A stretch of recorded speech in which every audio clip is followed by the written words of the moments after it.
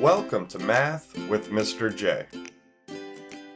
In this video, I'm going to cover how to find the length of a missing leg of a right triangle using the Pythagorean theorem, and we're going to be working with decimal side lengths. Now remember, we use the equation a squared plus b squared equals c squared, with a and b always being the legs. It doesn't matter which leg is a and which leg is b, and then c is always the hypotenuse. If we know the lengths of two sides of a right triangle, we can use the Pythagorean theorem to find the length of the third side. Let's jump into our example where one of the legs is given, that's 8 3/10 meters, and then the hypotenuse is given, that's 12 6/10 meters. We need to find the length of the missing or unknown leg. Let's make this leg A, this leg B, and the hypotenuse is C. So we use a squared plus b squared equals c squared.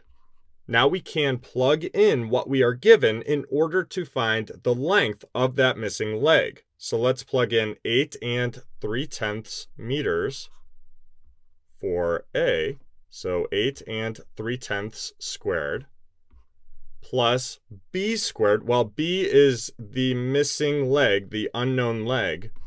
So keep that as b squared equals c squared. So c is the hypotenuse. That's 12 6/10 meters. So plug that in, and that is squared. Now let's work through this equation in order to find out what b equals. 8 3/10 squared gives us 68 89/100 plus b squared equals 12 6/10 squared gives us 158 76/100. Our next step is to subtract 68 89/100 from the left side of the equation. And whatever we do to one side of the equation, we must do to the other.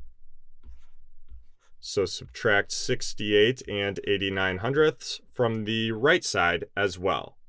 These cancel out on the left side of the equation, so we are left with b squared equals, and then 158 76/100 minus 68 89/100 gives us 89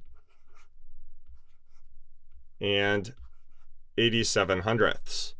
So now we have b squared equals 89 87/100. We need to isolate b now. We need to figure out what b equals. Since b is being squared, we can take the square root in order to isolate b. So let's take the square root of b squared. Whatever we do to one side of the equation, we must do to the other. So take the square root of 89 87/100.